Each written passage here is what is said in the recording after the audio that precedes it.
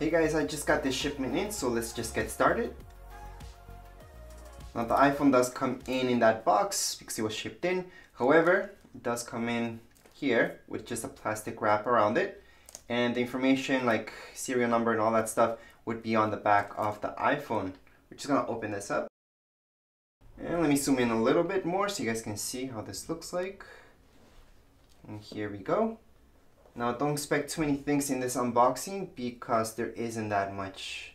But we can have a good look at the actual color. So we can appreciate this color, and I do like this a lot more than the Pacific Blue that I have from my other iPhone. So make sure to check that video out so you guys can see the difference between these colors. And this one I like. It's pretty nice and sleek. But before we keep going with this, let's just put it on the side and looks what inside the box. Inside the box we just have our cable. It's a pretty standard cable. This is USB-C and our regular cable, lightning cable. So would you be able to plug this into your old charger? No, you won't. You won't be able to plug this into your old charger. And no, these iPhones no longer come with chargers or headsets like they used to before. However, inside here we still get this stuff, plus usually we would get, oh yeah, here's the sticker. So a lot of people like this sticker, and that's what we get, plus this, which we really need in order to get our SIM card inside the iPhone. So that's the only significant thing that I would say keep it on the side so you guys can use that. Other than that, it's just manuals. So let's just place that back. But that's it. That's all we get inside the box. There isn't anything more. So right now, what you guys see right here is everything you would get inside the box. Anyways, let's just put the box on the side.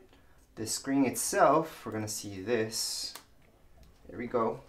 Now before there used to be a wrap around the entire phone or just on top of the screen.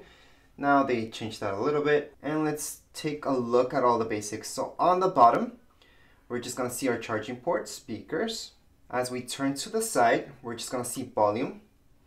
And then right here, we have this in order to make our iPhone vibrate. Turn that on and off.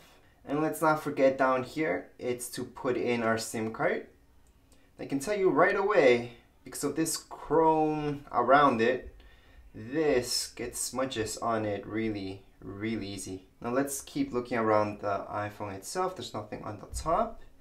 And on this side, we're gonna see the power key, or we can also access Siri by pressing that key right there. So that would be all the way around the iPhone itself. Now before we keep going, I do want to mention to check out the review plus the setup video and manual for this iPhone if you guys want to see it in action.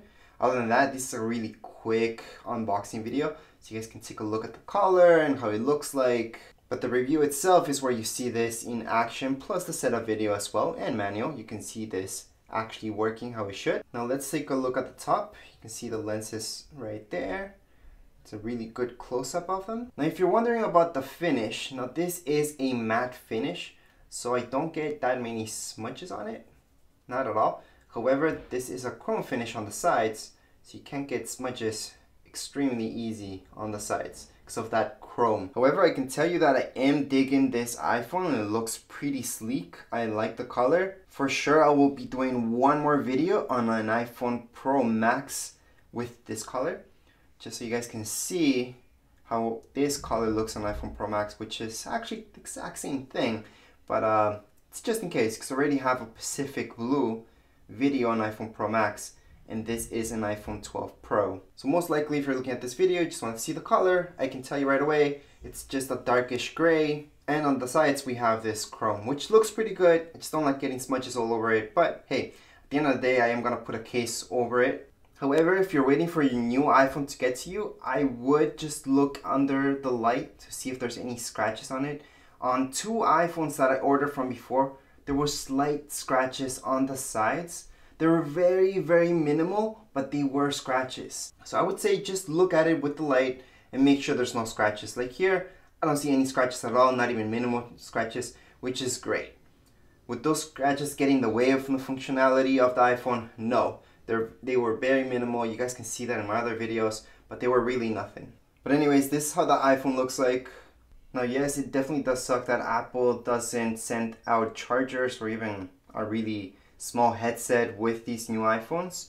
But hey, we can at least charge it up with our computers or any other chargers that might have USB-C. Hopefully that's something that Apple will change in the future. However, that's an unlikely scenario. Anyways guys, that would be it for this video. If you guys have any comments, questions, you guys can write down here in the comments area. Don't forget to subscribe and rate. Thank you.